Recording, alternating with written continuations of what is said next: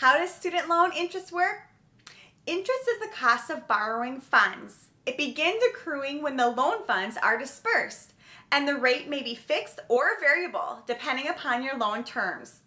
As you make payments on your student loan, your balance, known as the principal, decreases. This means the amount of interest you pay decreases at the same time.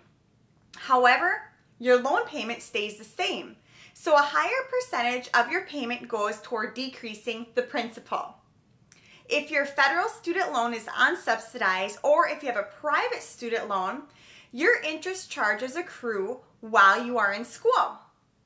And if they are not paid, then they are added to your principal balance after you are finished. One way many students decrease their payment amount after graduation is to make payments on their student loans when they're in college, so that unpaid interest isn't added to the principal and they have a lower balance once they're finished.